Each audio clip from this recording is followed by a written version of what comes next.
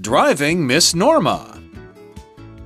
Norma's family shares her trip on Facebook. Their page, Driving Miss Norma, has many fans. People from all over the world are sending their support. They even invited Norma to visit their countries too.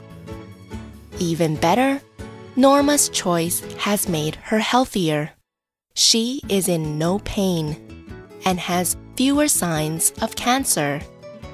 Norma knows she's doing the right thing. You get so old that you have to do what you want, she says, or you will never get around to it. People also asked her how to live a happy life. Her answer was, just keep on going every day. That's about it.